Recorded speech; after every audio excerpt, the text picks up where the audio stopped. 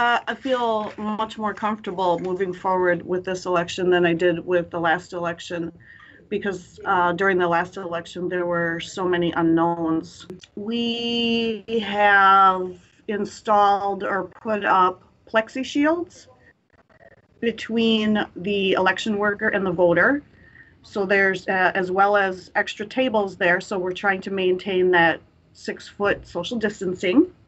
In Marathon County, our COVID-19 statistics are a lot different than other places in the state. So yes, I do feel that the voters here feel a little bit safer. I feel very safe.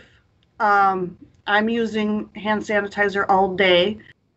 I did not use one in April. I do have a mask available. Um, and if somebody asks me to put on a mask, I'll put on a mask. Normally, a turnout for a state primary, presidential primary, will probably be between 50 and 55,000 for Lancaster County. So we already know that our turnout's going to probably be a record just because we've received, we mailed out 80,000 ballots. We've received almost 60,000 of those back.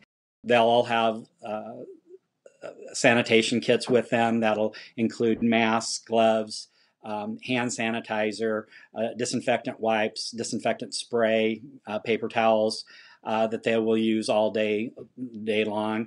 We do have masks for voters if they come in and don't have a mask that we will ask them to put on. You know, there's always a concern that something would happen, but I hope what we've done would eliminate that or keep that at a minimum down. And I truly hope that our push to get people to vote early will keep fewer number of people going to the polling sites on election day.